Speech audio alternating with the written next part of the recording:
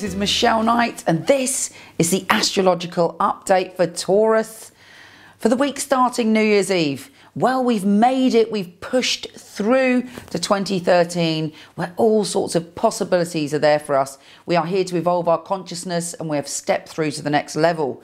For you, something very important is happening on New Year's Eve. Well, for all of us actually, because the Sun is conjunct Pluto, Lord of Transformation, and it's giving us a big boot up the bottom and telling us it's time to change. And if you don't change, I will force change upon you.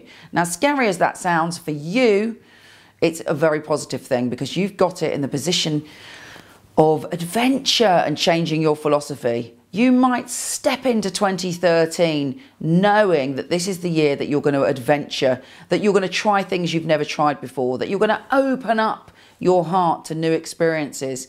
And in fact, interestingly, it may slightly distract you from getting on with what you need to get on with in connection to your work. And that's because the moon is trining Pluto and wanting you to experience pleasure and adventure and joyful delights. Nothing wrong with that. However, it does distract you from marching in, focusing on your career. But I would enjoy the delights if I were you. There is on the second a T-square, which is saying to you, okay, your heart and your soul may be saying you've got a higher calling, that you feel there's something that you need to do. There are certain people that you feel the need to communicate with, or you're discovering new ideas that you never thought existed. You may be listening to something inspiring, or you may stumble across a new concept which blows your mind and opens you up. But there is a part of you that is also distracted. Don't get caught up in the idea. Get caught up in making whatever ideas are floating your boat into a concrete reality. Now, Jupiter, the Lord of Transformation and good fortune, or transformation through good fortune, which is good news, it expands your awareness, is trining Mars in the 10th, your career.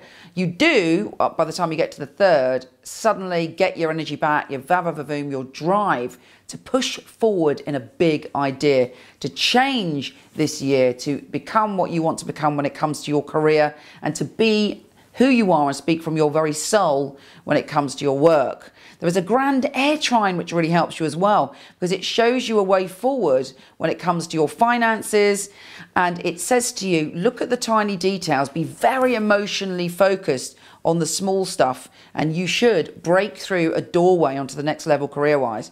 Now, we end the week with a double yod, another pesky yod out of nowhere, and this is Saturn and the Moon conjunct in a position of relationship. So there's a part of you that could, at the beginning of this year, feel much more grounded where it comes to love.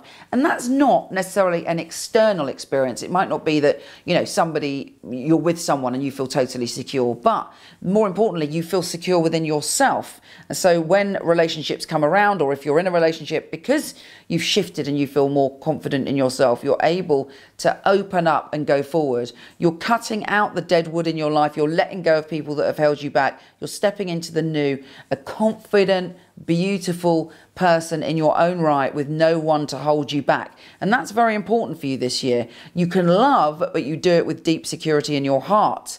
Now, Pluto and Mercury and Uranus are all wanting you to go on a journey, but Jupiter is saying, okay, that's fine. Have an adventure, but keep your feet on the ground. Don't forget you're a Taurus. Make sure that you're still digging your foundations correctly, and then you can have all the fun you like.